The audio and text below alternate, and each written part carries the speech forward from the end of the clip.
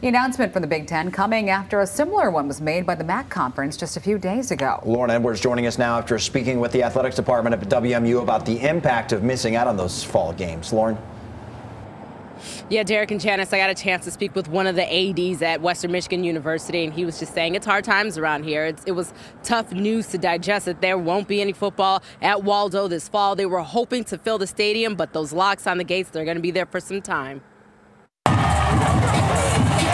It's going to be an emptiness, I guess you could say, for all of us who are involved in this every day. That's what we get up and do. Touchdown, Western Michigan. Especially at Western Michigan University, Broncos players and personnel still reeling from the news that their football season will not go on as planned. We live for sports at Western Michigan in our athletic department. That's what we do.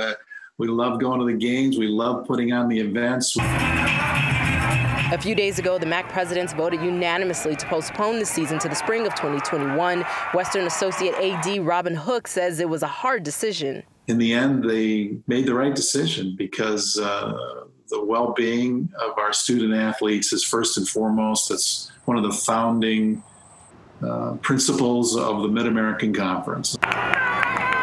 And he says Western will suffer financially, especially after losing the Notre Dame game, in which they were guaranteed over $1 million. Their one non-conference game was scheduled to be against Western Michigan. That's not going to happen now. And so that's a big financial hit to our program. But silver lining, Hook says all of their teams will remain intact despite the financial blow. We fund 16 sports for men and women, and we don't see changing that at all at this point. As devastated as they all are at Western, he says he wants fans to know that they're hoping to return to the field as soon as they're allowed to. I just want to tell our Bronco fans out there that we love you and we're going to be back playing games, and we want you to continue to support us.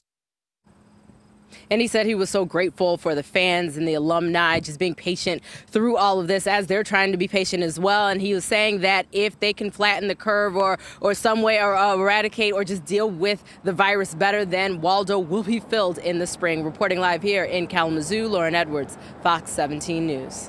All right, Lauren, meanwhile,